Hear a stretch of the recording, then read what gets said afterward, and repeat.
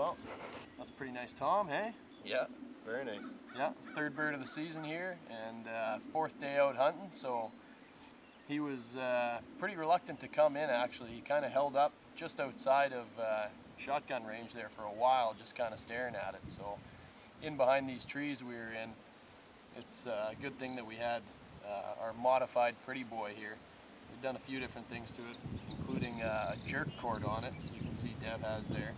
And I think that really made the difference of him coming that last little bit in the range, eh? Certainly, the jerk cord just gives it that lifelike realism that, you know, when there's no wind, you just don't get. We've been hooped a couple times just because there was no wind and we didn't have any way of moving the decoy, so it definitely made a difference today.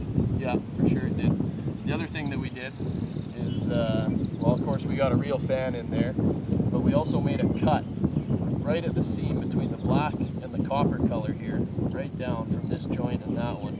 And that allows us to stick a real wing in there.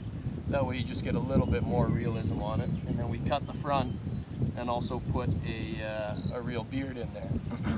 So we think it looks really realistic, and well, seems to get the job done. Yeah, the toms seem to agree too, yeah. So it works really good, especially with the combo there, so. Yeah. And this is your first one with the 20 gauge. It's the first one with the 20 gauge. We figured we were setting up 10-15 yards away from the decoy most of the time, so I thought, why not take the 20 gauge, nice short little gun for in the turkey woods. So it certainly got the job done. Absolutely. But last chances are only for the ones who quit.